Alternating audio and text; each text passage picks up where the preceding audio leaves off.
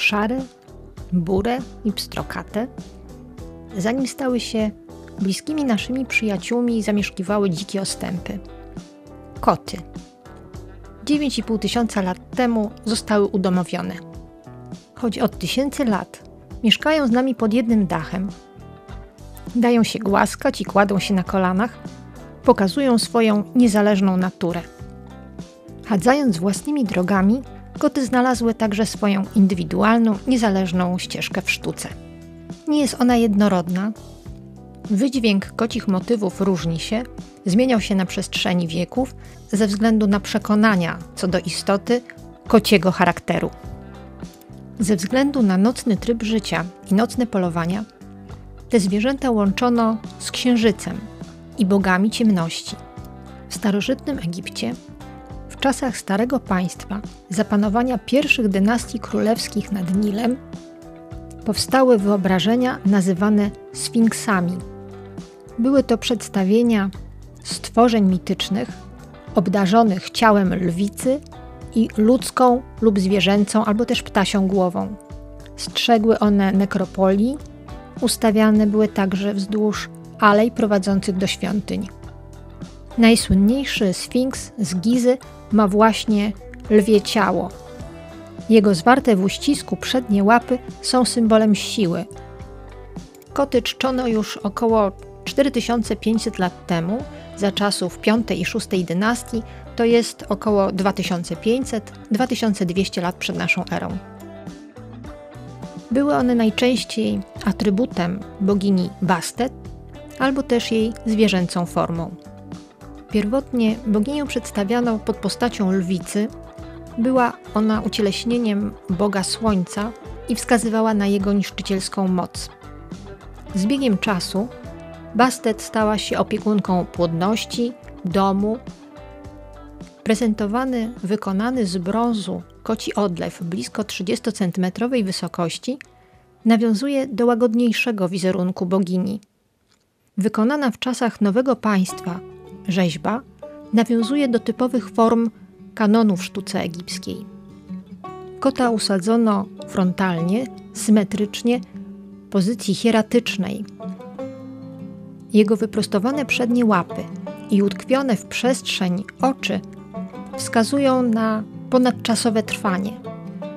Spokojna, pełna elegancji i miękkości forma przedmiotu podkreśla siłę oddziaływania i dostojeństwo boskiego kota. Wokół ciała zwierzęcia, tuż przy podstawie, widoczny jest długi ogon, który ogarnia całą formę. Liczne przykłady egipskich, starożytnych kocich przedstawień wiążą się z tym, że uznawano, że chroniły one przed chorobami, demonami. Ich przedstawienia umieszczano w świątyniach w formie wotów, miały zapewnić ochronę dla ofiarodawcy. W różnych wariantach Bastet przedstawiano jako kobietę z kocią głową.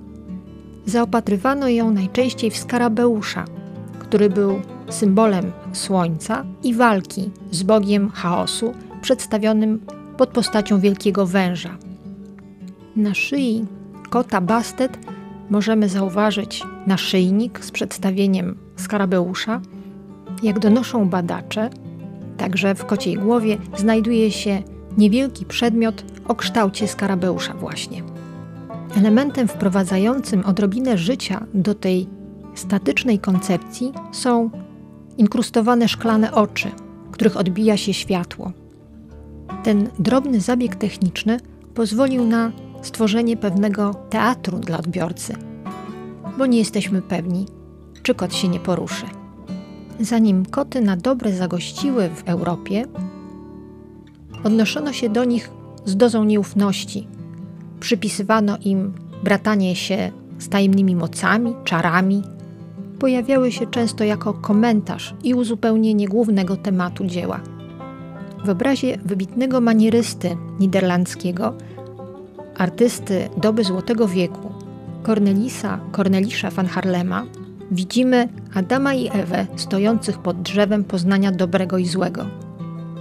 W rajskim ogrodzie, w otoczeniu licznych zwierząt, jesteśmy świadkami upadku człowieka. Przy pniu widzimy małpę i kota, które przytulają się mocno i równocześnie patrzą na nas intensywnie. Zazwyczaj zwierzęta przytulone do siebie odczytywano jako więź pierwotną związaną ze współistnieniem świata w ramach idealnego ogrodu boskiego. Van Harlem wskazuje jednak, że upadek już nastąpił, a małpa i kot, patrząc na nas, mówią nam, że człowiek jest na tym samym poziomie, co ropuchy i ślimaki, które pełzają po ziemi, symbolizują śmierć i grzech. Kot jest zatem świadectwem harmonii, która za chwilę przeminie, przerwana nieroztropnym działaniem ludzkim. Późnorenesansowe kocie przedstawienia, ukryte w dużych obrazach, prowadzą nas do bezpośrednio już kociego tematu, który możemy odnaleźć na rycinach Cornelisa Vischera, który swojego śpiącego kota przedstawił prawdopodobnie jako nawiązanie do biblijnego wersetu z Księgi Przysłów, mówiącego o tym, że jeśli lenistwo zapada w sen, dusza bezczynna będzie głodować. Niemrawy kot nie zwraca uwagi na skradającą się koło niego mysz. Nieobecny może przegapić to, co cenne. Przy użyciu tej metafory Visscher prowadzi nas ku rozmyślaniom czysto katechetycznym. Stosuje moralitet. Jego praca ma mieć edukacyjny i wychowawczy charakter. Zgodnie z barokową tradycją wszystko musi mieć swoje znaczenie. Także w obrazie Gerritta Dou kot na parapecie jest nie tylko towarzyszem malarza, którego widzimy przy sztaludze głęboko w cieniu okiennej niszy, ale także dosyć tajemniczym motywem nawiązującym do tradycji poprzedników w zupełnie inny sposób. Kot wydaje się czujny, żwawy, wpatruje się uważnie w dal.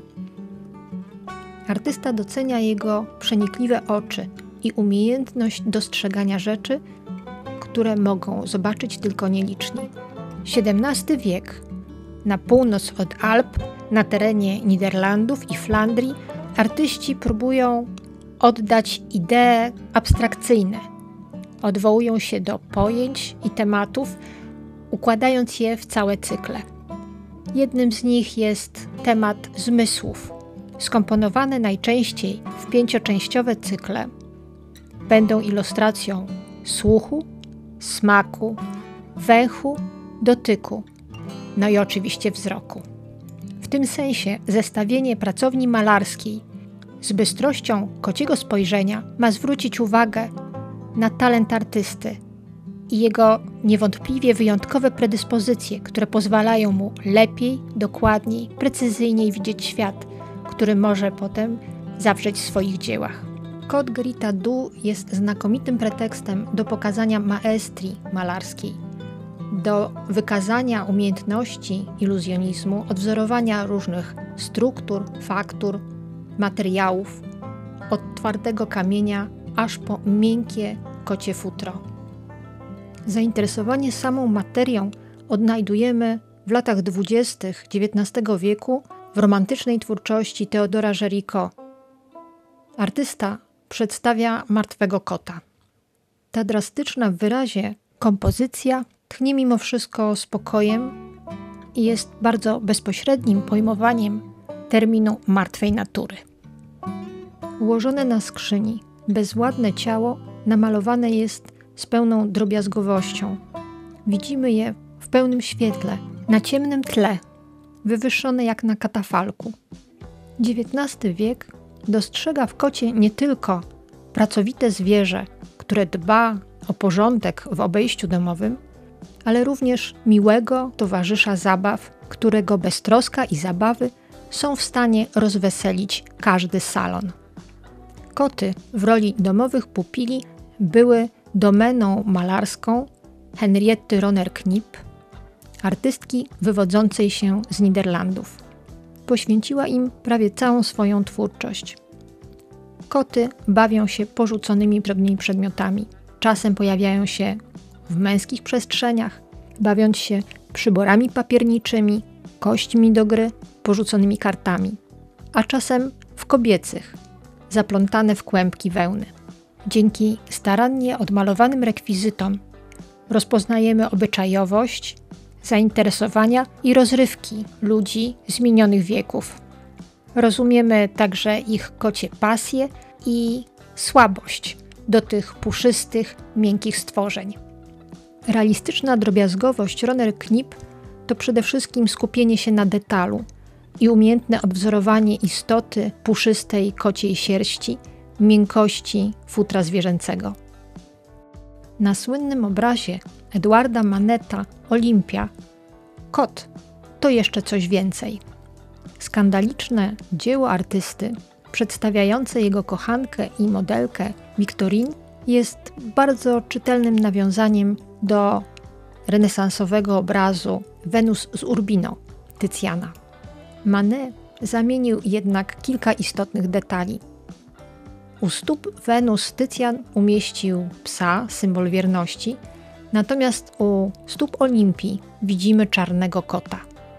Współcześni malarzowi krytykowali dzieło za jego bezpośredni, niestosowny przekaz, epatowanie wulgarną nagością pozbawioną mitologicznych czy biblijnych kontekstów, no i właśnie ze względu na kota, który odwoływał się do najstarszego zawodu świata. Przestarzałe, nieużywane już w języku polskim prawie wcale słowo kokota jest śladem kiedyś powszechnie zrozumiałych skojarzeń. Łamiące filisterskie przyzwyczajenia środowisko bohemy paryskiej zdecydowanie przełamywało pewne kanony myślenia. Popularyzacja znaczeń, treści, informacji łatwa była dzięki litografii. Powstające w okresie Belle Époque liczne plakaty przyczyniły się także do rozpowszechnienia wizerunku kota. Był on symbolem nocnego życia, zabawy i swobody obyczajowej. Chętnie reprodukowany do dziś koci wizerunek pochodzi z plakatu Le Chat Noir, będącego reklamą kabaretu o tej samej nazwie. Czarnego kota znajdziemy również na obrazie autorstwa Konrada Krzyżanowskiego. Dla tego polskiego malarza, reprezentanta wczesnego ekspresjonizmu, kot jest przede wszystkim towarzyszem codzienności.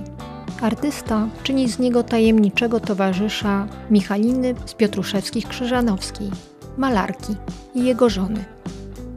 Krzyżanowski zbudował tajemniczy i nieoczywisty nastrój obrazu, kadrując fragment pomieszczenia, w którym widzimy wielką, zieloną kanapę, na której siedzi szczelnie obwiązana szalem kobieta i czarna kotka, która niemalże zlewa się z tłem. Przez zestawienie dwóch sylwetek mamy wrażenie, jakby kotka stanowiła swego rodzaju alterego malarki. Staje się metaforą przeżyć, nastroju i człowieczeństwa. Idąc tym tropem myślenia, możemy znaleźć w obrazie Marca Chagalla antropomorfizowaną postać kota. Artysta, pokazując wnętrze swojej paryskiej pracowni, równocześnie przedstawia nam swojego codziennego towarzysza i przyjaciela. To żółty kot, któremu Chagall maluje ludzką twarz. Kot jest powiernikiem. Kot jest pierwszym odbiorcą doznań, przemyśleń i emocji, ale może także poczucia samotności w nowym, obcym miejscu, gdzie można liczyć, jak zwykle zresztą u Chagalla, na empatię zwierząt.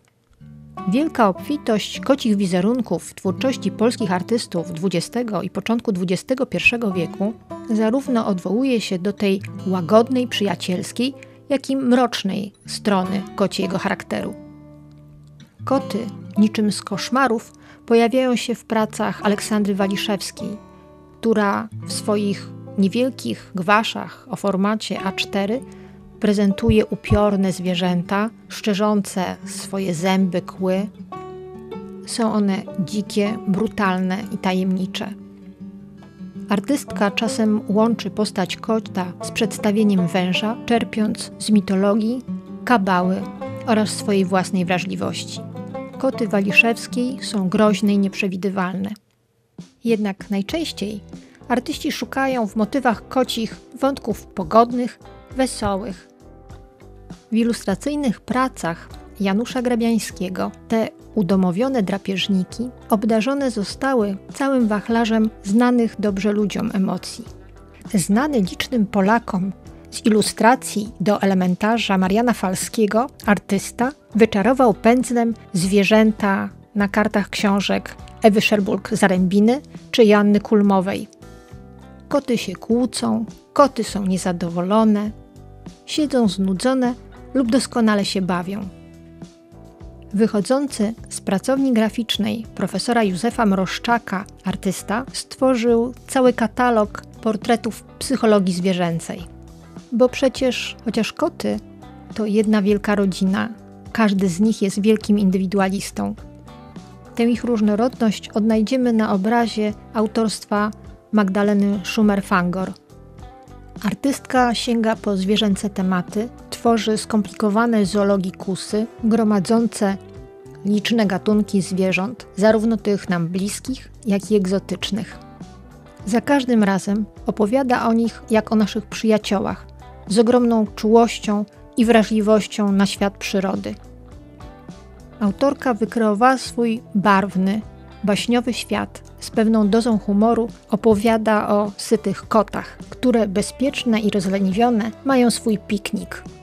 Można nawet zaryzykować, że patrzymy na swego rodzaju koci raj. Skupione wokół misek i talerzy zajadają tłuste kiełbasy, raczą się mlekiem. Niektóre z przejedzenia przeciągają się leniwie, przyjmując wyszukane pozy. Choć powstaje w naszym świecie coraz więcej przedstawień artystycznych związanych z tematyką kotów, to także pojawiają się te z przeszłości, przywracane dzięki skrupulatnej i pieczołowitej pracy archeologów. Okazuje się, że na pozornie zbadanych już terenach można znaleźć wyjątkowe zabytki, nieznane nam jeszcze formy i ciekawe dzieła sztuki. Jednym z niedawnych, zaskakujących odkryć jest geoglif długości blisko 37 metrów, zlokalizowany, a następnie przebadany przez naukowców pracujących na pustyni Nazca w Peru.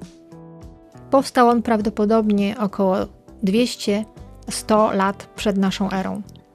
Nie wiemy, jakie jest jego przeznaczenie. Może miał być znakiem dla szlaków handlowych, może miał być elementem jakiegoś założenia sportowego, może miał po prostu cieszyć oczy bogów. Podobnych badawczych rozterek dostarczają inne geoglify przedstawiające małpy, ptaki, dziwne jaszczury czy niedookreślone ludzkie postacie. Niewątpliwie odkrycie to jest inspirujące. Zachwyca linia wykopana w ziemi, uzupełniona kamieniami i drobnym żwirem, tworząca wyrazisty, prosty zarys kociej sylwetki. Monumentalna skala, ale równocześnie prosty przekaz zachwycają czystym połączeniem formy i treści. Może także przez skojarzenie z prostym rysunkiem dziecięcym. Kot odnaleziony na pustyni Nazca nie wydaje się groźny. Liczne realizacje kociego tematu w sztuce, od sztuki ziemi i pustyni Nazca, aż po pełne zrozumienia dla kociej natury prace Magdaleny Schumer-Fangor pozwalają zrozumieć, jak wiele sensów, znaczeń, symboli i alegorii można odnaleźć w kocich przedstawieniach. Jedno z najpopularniejszych domowych zwierząt towarzyszące człowiekowi łączy nas ze światem przyrody, dla którego czujemy podziw, jak i respekt, o który musimy się troszczyć, jak i pozwolić mu rozwijać się swoim własnym rytmem, tak jak kotom, które muszą chodzić swoimi własnymi drogami.